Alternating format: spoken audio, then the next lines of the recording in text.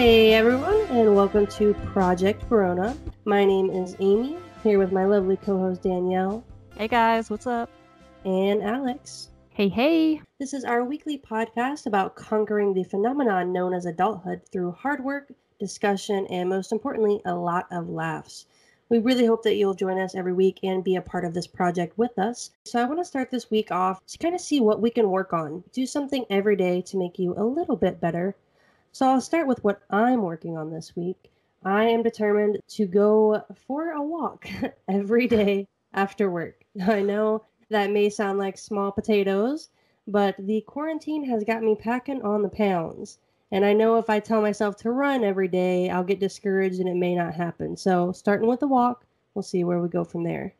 Danielle, what are you trying to work on this week? My goal this week, that honestly I feel like is something I'm always trying to work on, is just worrying less and accepting what I can't change. You know, the easiest thing to do is stress out about something, and I'm just trying to get better about it. In terms of what's one thing that I'm trying to do every day to make myself better, especially with everything that's going on right now, kind of like you were mentioning, that quarantine is getting to you, waking up and just trying to think positive thoughts every single day. You know, seeing it as glass half full versus half empty, because honestly, if you have a positive mindset in the morning, I feel like it just sets your tone for the rest of the day.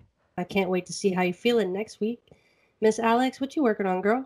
Okay, so I am working on trying to see the beauty in the little things. Kind of like Danielle mentioned, quarantine's got me a bit discouraged. I started off in quarantine being super, positive, motivated, and now it's going on 2 months, and I'm just trying to remind myself that small things are beautiful, like the flowers blooming outside, when there's finally a nice day of weather, my cat, just simple little things like that.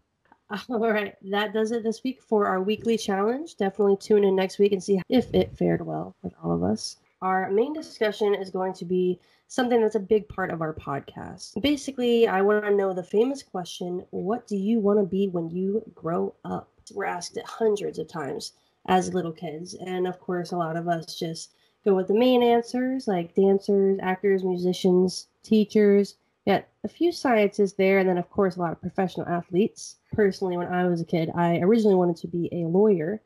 I watched a lot of Law and Order SVU, and for some reason in my mind, I thought that Olivia Benson was a lawyer, not a detective. So I was wrong from the beginning, but so I thought I was going to be a lawyer. My grandma also told me that I was great at arguing, and I talked a lot, so it'd be perfect for me. Didn't work out. Then after that, I wanted to be a neuroscientist. Also, not quite in my roundhouse there. What were you trying to be when you grew up, guys? So, Amy, I just want to say really quick, you were a very motivated little kid, because that is definitely not what I was thinking of at like 5 years old. When I was a kid, if somebody asked me what I wanted to be, I had 3 answers. And honestly, I probably would have combined all of them. So get ready for this. I wanted to be a teacher, a ballerina, and an ice skater. I am none of those things. So in other words, yes, I guess you could say I did choose the basic answer for most kids. I as well chose kind of one of those typical answers that you see among children. I always wanted to be a scientist, and I still do, but unfortunately, life led me in another direction. All right, Danielle. Well, I could definitely see you being a ballerina, and Alex, scientist is not too far off. I was in college with you. I know how smart you are. You could still do it, girl. And interestingly enough, though, only 24% of people reported having their childhood dream at some point, and then after that, only 10% still hold it today, according to ladders.com. That's just crazy to me. I mean, 24%. Do you think that it's just because our dreams and goals change? We realize it's not all it's like thought out to be, or what is that? What's happening there? I definitely think it's just that we evolve, because Absolutely. honestly, I've even thought of like, oh, maybe someday I'll open a coffee shop with like my sister, or do something on the side in addition to my current job, which I do love. As a kid, you're probably not thinking, oh, I want to open a coffee shop. Like, what 5-year-old is drinking coffee?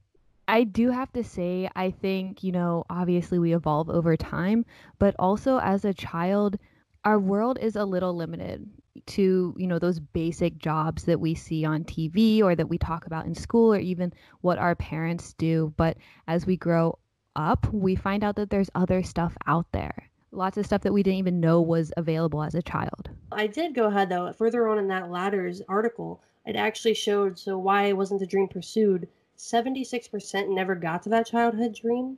39% regret actually not chasing after it, which totally understandable. 34% said they just didn't have the right skills. 16% said financial barriers, and then 10% put raising a family first, which that's a little surprising to me. I thought the 10% would be a lot higher. Most people would choose family. I thought that was still a big thing, that raising a family was over your career. But I guess, women in the workforce now, we're moving on up, honey. We ain't stay-at-home moms anymore. Let's go back to those ballerina dreams, Miss Danielle. Why didn't you pursue it?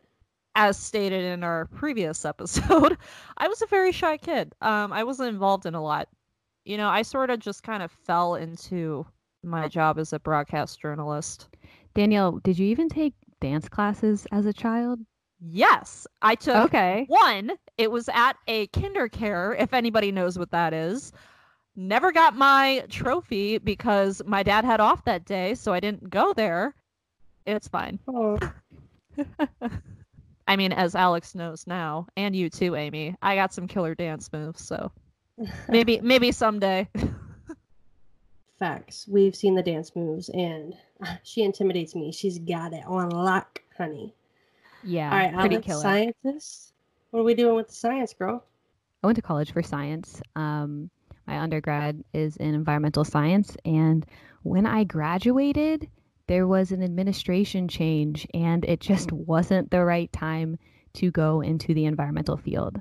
You at least got some great experience from it, though. I remember one of the times I visited you in Miami, you were doing an internship with like the Everglades. So I was working with the water management district down there, and that was a great experience. One thing it did make me realize, though, is, and this is kind of a big decision in life, is do you want to work hard and not make a lot of money, or do you also want to work hard and make a ton of money and maybe not like what you do? Amy, so why didn't you become that detective? There was a lot of college behind it, and I was fine with that for a while, but then I realized that me and my father had the conversation that if I wanted to be a lawyer, it would be easier to be a defense attorney. And I realized that I would be, rooting for the guilty people and trying to help them get away with crimes. And I didn't want to do that. And then when it came down to working as a prosecutor, somehow it just sizzled out. And then after that, that's when I went into the whole neuroscience idea because I was really into psychology as a kid and as a teenager. And I'm like, of course, psych doesn't pay a lot. That was actually one of my big problems. Like, I can't be a psychologist, even if I'm working for like the government or like a hospital or my own practice, you're not going to make very much money. Then I too went to college for a science related field and quickly learned I was not very good in science. So that one did not quite work out for me. So I ended up going for business because I figure at that point I'll find something that I love eventually, and you can pretty much put a business degree behind anything and get an extra zero at the end of that check. All right, so now that we've gone over the past is the past, ladies. What are we trying to do now? Like, what is your goal in the next 5 to 10 years? I know a lot of people, since we just talked about money, a lot of people nowadays are keeping their day job, but they're beginning their own little side hustles on the side. Here we are with our podcast, doing something that you're passionate about on the side, and then hoping that one day the passion project surpasses your day job financially. So I ideally would like to start my own freelance editing company, and end goal is to eventually own my own nonprofit. What are you guys thinking? Where are you when you're in your 30s, 40s? What you looking for? Well, I think I speak for all of us when I say that Project Grownup will be one of the top 10 podcasts on iTunes, Spotify, etc. Mm-hmm. Absolutely. I would say that for me, I love my job being a reporter, and I just can't see myself doing anything else. I mean, I'm lucky that my day job is also the passion project. Especially over the years, I've come to realize that what I really want to be is a features reporter. So I'm trying to figure out a way that I can carve that out for myself. So that way, if I choose to go on to another market someday, such as, a top 21 like Chicago, then, at least they know what they're expecting and they will let me hone those skills that I spent so much time working on. Yeah, I think, Danielle, you're really lucky to have found, your passion is also your career. A lot of people, don't have that. And actually, it's interesting. Surveys are showing that anywhere between 70 and 85% of Americans are not happy with their current jobs. So, bringing that back to what I'm doing, I am working so that I can make money and live a comfortable lifestyle. It might not be, my passion, but I'm trying to work my passions in other ways. So it was something, I really love history. One of the things I was advised on was, becoming a tour guide at a museum. Of course, that doesn't pay. That's not going to pay my bills, but it's something that I can also be passionate about and continue to work on while being able to pay my bills. Because let's be honest, no one is passionate about not paying the mortgage on their house or their rent or starving at night. You want to have a pillow and a roof over your head when you go to sleep. Obviously, a lot of people think that money creates happiness, which we all know is not true. However, we still worry about having that big house in the city or, having the big house out in the country with all the land, 2 cars, kids are going to a great college. Have we considered downsizing in order to, have that job at the museum? Maybe you have a smaller apartment, but you're living your museum lifestyle or your news anchor lifestyle, and you're just as happy.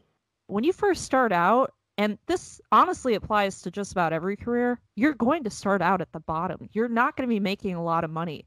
But in that first job right out of school, it was really, really low.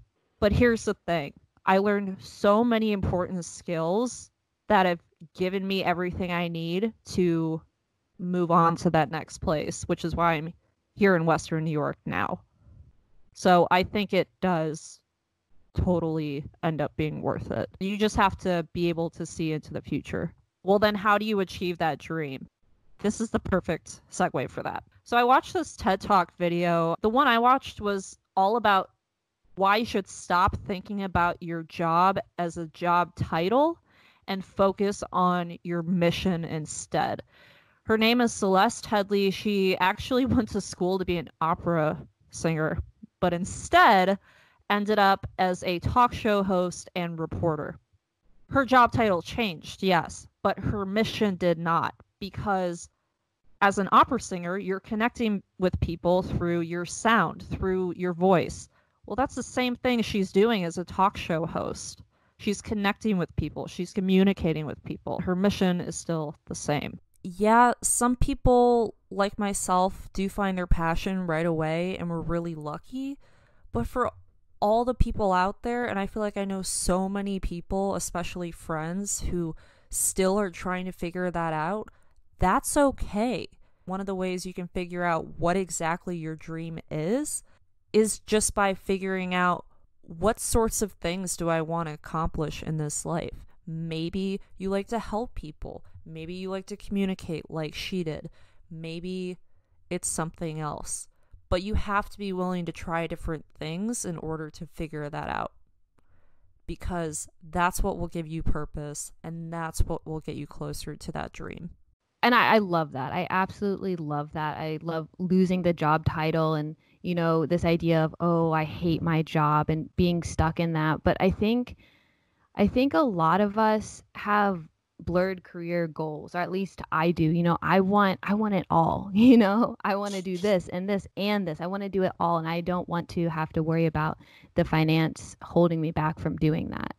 And maybe it will evolve into something in the future, but for the time being, I think it's important to not have that I hate my job mentality. And one thing that Danielle and our grandfather said was, it's a good thing not to like your job because it will strive to improve yourself. It's a way to avoid complacency. So use it as a motivator, but don't get caught up in it. I definitely agree with that, and that's a really great way to look at things. And I love that that's what you kind of what you guys are both working on this week because it ties into this perfectly. Like, yes, you may not love your job, and there are going to be times where you really, really don't love it whatsoever. But you have to keep in mind that as of right now, it is holding you down. It is helping you do what you need to do to work towards getting where you want to be. And that is something that we all just really need to be grateful for, especially in times like these when we are essential workers. Amy, I think we're all very blessed right now. We all three are still holding our jobs through this pandemic, and that's just really a relief and is a real perspective change because, had I been in environmental field or working as a historian in a museum, I wouldn't have that job right now. So I am extremely grateful for what I do in the technology sector. Slash model. I had a photo shoot today, actually. I knew that was coming. Okay, so going off of that really quickly before we wrap things up in this segment, I just want to say, and I just want to remind people that it's never too late. I know that sounds super like my head is in the clouds, but I really truly feel like if you want to change your life, you should go do it. I think if there's a career that you've always wondered about, just talk to somebody in the industry.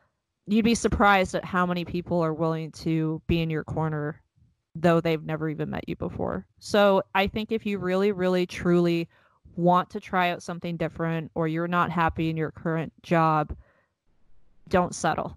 You don't settle for anything else in life. Why settle for the one thing that you have to do every single day? Don't do something that's just a job. Do something that is your life purpose. I would 100% agree with that. Those dreams are not out of reach.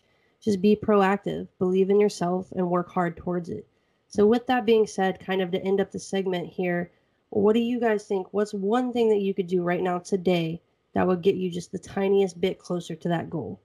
For me personally, I want to get into some freelance editing, so I need to write up a couple of articles so I can start DMing people, just saying, hey, this is what I got. I noticed your article had 3 typos. Let me help you out and just start sending messages. It may not work, may go nowhere, but I could also pull a job at a magazine, at a newspaper, at any kind of website just by trying. So that's one thing I could do. What's one thing you could do today to get you closer to that end goal? So one thing that I'm a huge dreamer. I've got a lot of stuff that I want to do with my life. I always joke that I would love to be a vampire because because then I would never die and then I could accomplish everything that I want to do in my life. So I got a lot of stuff. But I think dreams are dreams, but you can accomplish them. And the main way you have to start is by taking steps, laying out a plan. And it's small things that are going to get you to that end goal. Like you said, Amy, just little things, DMing people, getting that going, and doing some research is a great way to start. So I think that's something I think that's something that I will continue to look into. I can agree with that more. And honestly, I think going back to, as I said earlier, I would like to figure out a way to become a features reporter in the specific market that I'm at right now. I think the thing that I need to do once this whole pandemic is over is just coming up with story ideas. I mean, that's the biggest thing. And I think the only way I can do that is through my work and trying to just talk to people. Because I feel like the more you talk to people in your community, the more you're going to learn about them. And then they'll connect you to somebody else. Definitely networking is so important. Mm-hmm. Especially in this age of social media, a lot of the things I'm seeing are just like, oh, back in the day, you had to have $10,000 to get a billboard to advertise yourself. Danielle, right now, you can be on Twitter, you can be on Instagram, Facebook, TikTok, LinkedIn, all of these free platforms to market yourself to everybody all day for free. It's perfect. So couldn't agree more, but I'm sorry, I will not download TikTok. It is so addicting. I spent like 2 hours the other night staying up to like 2 a.m. just watching it. It was insane. I had no idea. And I haven't gone back on since because I don't want to go back down that rabbit hole. Yeah, I got enough social media distractions right now. TikTok, That's for another day. All right. Well, maybe not TikTok, but I'm just saying I could see some cute news anchor bloopers hitting it off. So, Nice. I like it. all right. Well, we all know that I'm full of news bloopers, so follow me at Danielle J. Church on Facebook. Plug yourself. Exactly. Yeah, All right. exactly. So I think we can all agree that at the end of it all, when we grow up, we just want to be happy. While a certain career may help you with that, it's really your lifestyle and your perspective that matters, not entirely or not necessarily the job title. So keep working on yourself, keep following your dreams, stay happy.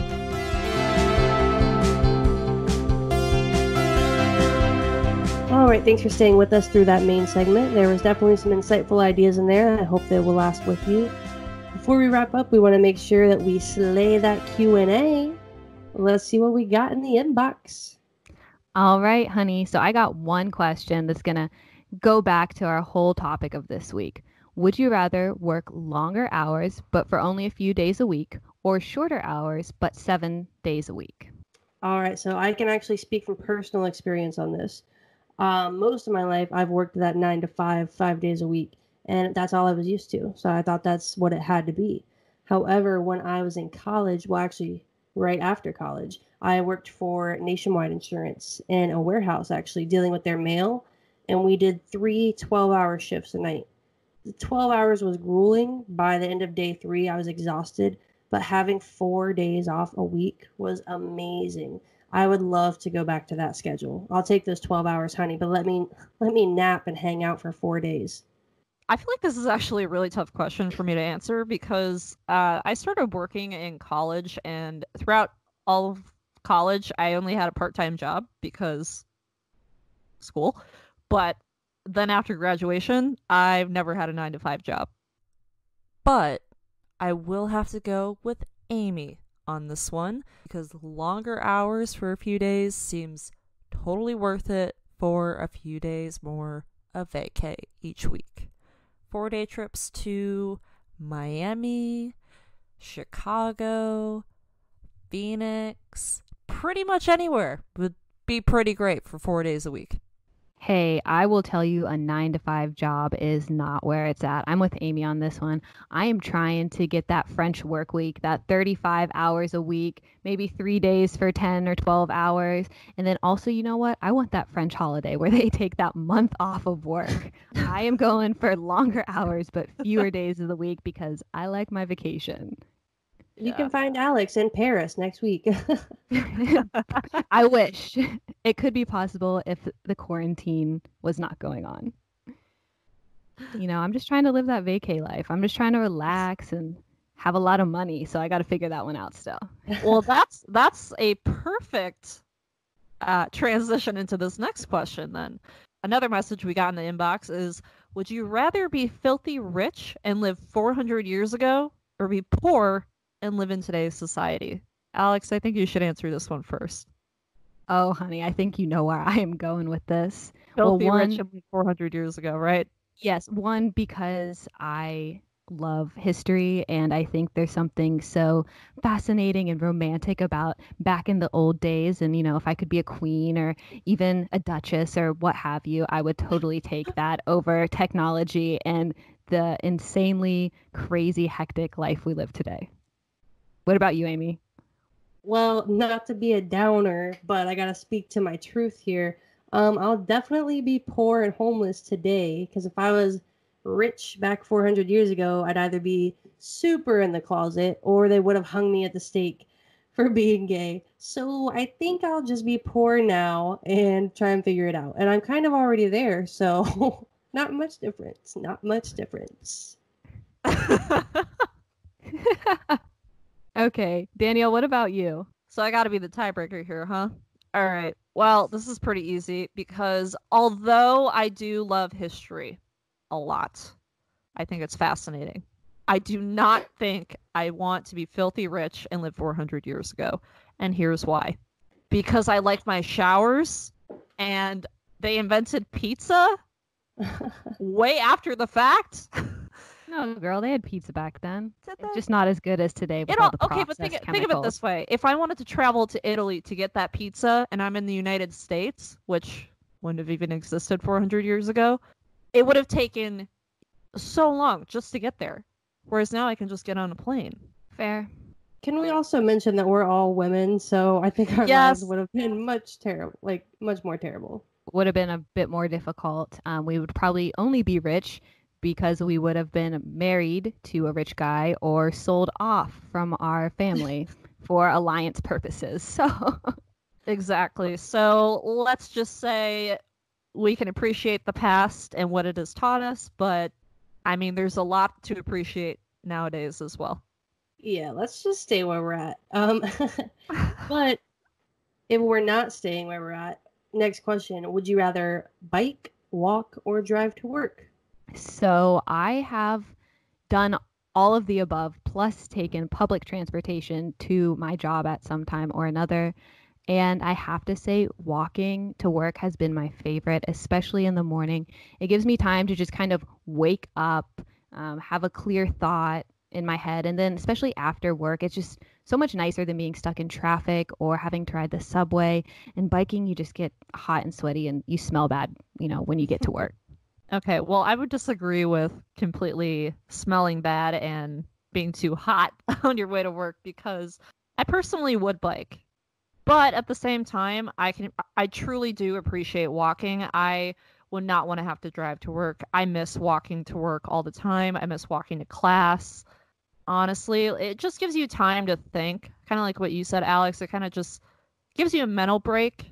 Think about anything else other than work for a second, appreciate nature and the sun shining on your face and, whatever really hot tune is getting you in a really good mood that day. Personally, The Killers is pretty good. Just whatever song is just motivating you to put a smile on your face. Let me recommend Money by Cardi B. Just saying. That's my best hype for work. And then for my answer, I'm actually going to cheat. You can call me a cheater if you will, but I'm trying to teleport, y'all. What is going on with teleportation? Yes, I love it. All right, last question. So this one must be from a younger listener. Would you rather have no elbows or no knees? Danielle? So I'm gonna go no knees, and here's why. Because then they probably will not hurt when I'm 80 years old. Because I run a lot, and honestly, I don't foresee my knees being in their best health when I'm a grandma someday. Imagine yourself trying to run with no knees. It would be like a waddle. Okay, that would be awful. This is a hypothetical thing we're talking about, so I feel as though somehow my legs would still connect to each other. My thighs to that other part that I can't think of right now. So my hamstrings. Why? Would you rather have no elbows? I don't know, man. You see, if you had no elbows, then you couldn't feed yourself and you couldn't brush your hair. It would be hard to wipe your butt. If you had no knees, how would you walk up the stairs? How would you get in a car? You figure it out. Like you figure out anything else. I'm just saying my teleporting idea would fix all of your problems, Alex. It definitely would.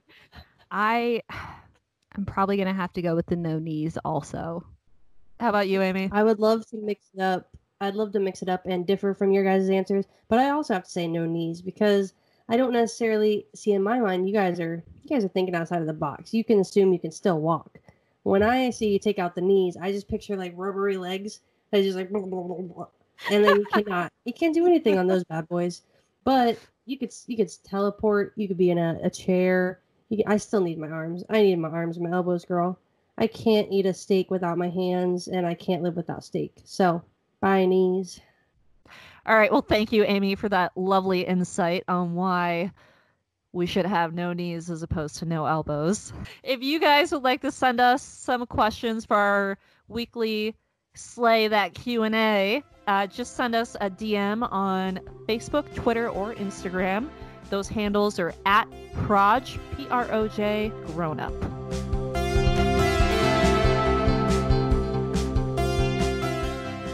And finally, we are wrapping things up here with some words to live by this week. I chose a saying by Sid Caesar, who's an American comic actor and writer. He said, "In between goals is a thing called life that has to be both lived and enjoyed." Join us for new episodes every week. They'll be dropping Monday night at midnight Eastern Standard Time, so you can get the week started off right as we unravel another chapter of Project Grownup. Well, hopefully you found some keys to success in this episode. So until next week, cheers to another week of trying to be a grown-up. Cheers. Cheers, everyone.